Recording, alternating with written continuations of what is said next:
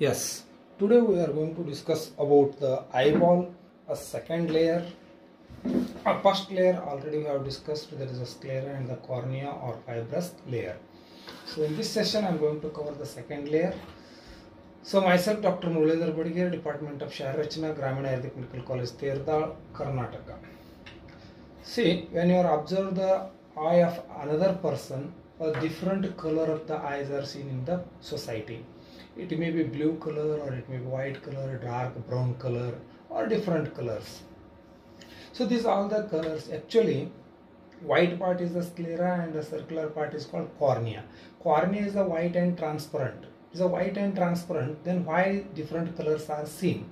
Because posterior to the cornea there is another deeply pigmented circular curtain will be there. Because of the presence of that curtain, it is looking like a different color. If the curtain is looking like a blue color, then it is a blue color. White color, then it is looking like a white color. It means the color of eye or color of cornea is directly depends upon the color of the curtain like structure present posterior to the cornea, that is called by the name of iris. Iris is the second part, iris is the part which comes under the second layer. So we'll discuss the second layer, or this is the vascular coat. See, this is a vascular coat, chocolate color, circular part. So this complete is the vascular coat. Vascular coat is divided into this posterior part is called by the name of choroid, and this part is called by the name of ciliary body, and this projected part is called by the name of iris. So one by one we are going to discuss. First we are going to discuss about the choroid. And one more thing we should remember, this vascular coat is also known as uvulary tract. U-V-E-A-L, uvulary tract, it is also known as choroid. Choroid is the posterior part of the uvulary tract. It is the posterior part of the uvulary tract. This is a posterior part. It is a thick pigmented layer and it is a chocolate color or brown in color because it is a highly vascular layer, and it consists of the two surfaces. One is the outer surface, another one is the inner surface. Outer surface is related to the sclera, but it is separated by the sclera. That space between the sclera and the choroid, that space is called by the name of suprachoroidal space, and inner surface is attached to the retina. Or you can say this choroid is sandwiched between the sclera and the retina. Choroid has divided into layers. The first is imagine first there will be a sclera. After the sclera there is between the sclera and the choroid there is a space that is called by the name of suprachoroidal space. Inside the suprachoroidal space there is a structure that is called by the name of suprachoroidal lamina.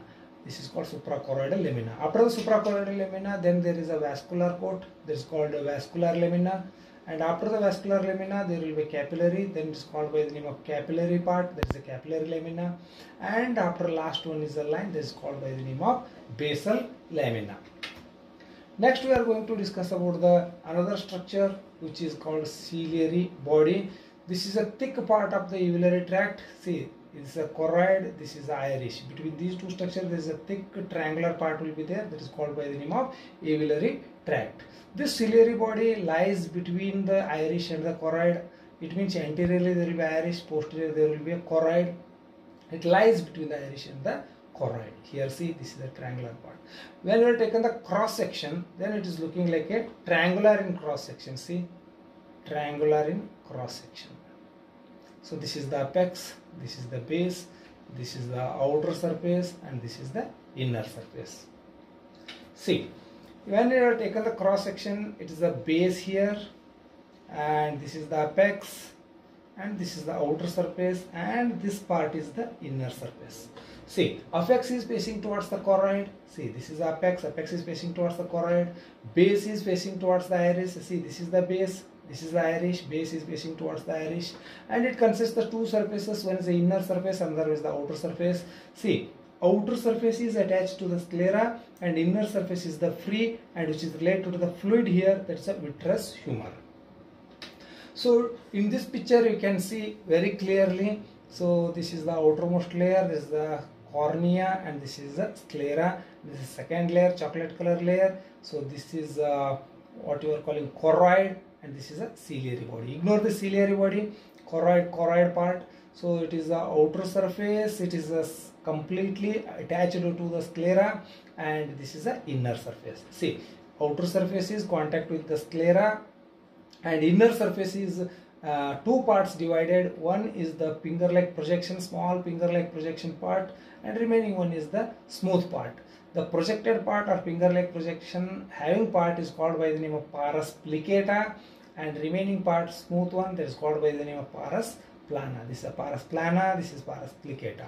Then pars pliccata consists the two parts of small finger-like projections. The small finger-like projections are called by the name of ciliary process, and from the ciliary process a thread-like projections are coming out and they are attaching to the lens. So these are called by the name of suspensory ligament of the lens. Next we are going to discuss the internal structure, external to the internal. Outermost layer is called by the name of epithelium. See here, it is a epithelial lining. It is a double layer. Two layers are going to cover. The same epithelial is going to cover to the iris also. It is covering the epithelial lining. And second one is the interior. There is a presence of the muscles. They are called by the name of ciliary muscles. Ciliary muscles are mainly three types. Radial muscles, these are radial, and meridional muscles, these are the meridional muscles, and circular muscles. You see in the center, these are the circular muscles. When these muscles are contracting, at that time the ciliary body moves forward. When ciliary body moves forward, then suspensory ligaments become relaxed. When suspensory ligaments become relaxed, then lens is going to bulge. When it is bulging, it means it is adjusting the curvature of the lens according to the near vision. Because of that reason, so these muscles are also called by the muscles of accommodation for the near vision. For the near vision, lens should be bulged. To bulge the lens, there must be a relaxation in the suspensory ligament. To create the relaxation in the suspensory ligament, muscles should be contract. After contracting, they are moving forward, there is a relaxation, then lens become the bulge. So because of that reason, this is called muscles of the accommodation. And next come to the interior, there is the presence of the stroma. See inside this, stroma is present. Stroma is nothing but the continuation of the choroid part is continue here. And this stroma consists of the collagen fibers. These collagen fibers are going to support the blood vessels and nerves present inside the ciliary body. And see here, here is the ciliary body. These are the suspensory ligament of the lens. This is a lens. When these ciliary muscles are contracted, the suspensory ligament of the lens become loose. When they are loose or relaxed, see, lens become the bulged. When lens is bulged, it is adjusting for the near vision.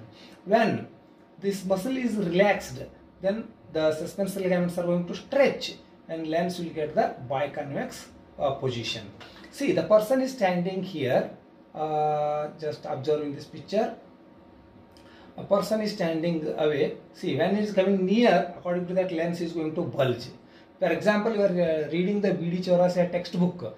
When you are keeping the too much away, at that time lens is in the biconvex. When you are holding the book near to your eye, then lens is going to adjust. According to the adjustment, lens is going to bulge. The lens bulge is taken place by the relaxation of the suspensory ligament. Suspensory ligament, why they are relaxing? Because the contraction of the ciliary muscles. Next, last point we are going to discuss is the iris. Iris is the circular curtain-like structure which lies between the cornea and the lens, or you can say this iris separates the anterior segment into anterior chamber and the posterior chamber. This iris is located between the cornea and the lens. The central part of the iris has a opening. See here, central part has a opening. This is called by the name of pupil, and peripheral part is attached to the ciliary body. And already I explained the anterior segment of the chamber is divided into, anterior segment of the eye is divided into anterior chamber and the posterior chamber by the iris. See, anterior chamber and the posterior chamber. This is the iris, this is the cornea. The junction of iris and cornea is called iridocorneal junction. This iridocorneal junction is also known as angle of the filtration. Here the aqueous humor is going to filter. Because of that, it is called angle of the filtration. So this question was asked once in the exam for the 2 marks. Please students remember, only once it's asked. And next come to the point, layer wise anatomy of the iris. Outermost layer covering, that is the anterior surface, and last there is a posterior surface back, and it consists also stroma, and iris is also having the muscles. The anterior surface is covered by the mesothelial cells, and posterior surface is a pigmented double layer of the epithelium, which is continued by the ciliary body and attached to the ciliary body. And stroma, in the stroma it consists the vessels, connective tissue and pigment cells. These pigment cells are very important. Depends upon these pigment cells, the color of the iris is depends. And around the eye, the artery is going to make one circle, so this is called a major arterial circle, and around the pupil there is another arterial circle is going to form, that is called minor arterial circle. And iris also consists the muscles, they are called iris muscles. The iris muscles are two types, one is a sphincter pupillae and a dilator pupillae. When these muscles are relaxed, dilated, that is a pupil is going to dilate, that is called a dilator pupillae. Constriction of the pupil, that is called sphincter pupillae. Dilator pupillae and the sphincter pupillae plays an important role in the contraction and relaxation of the pupil. So this is about the second layer. Thank you.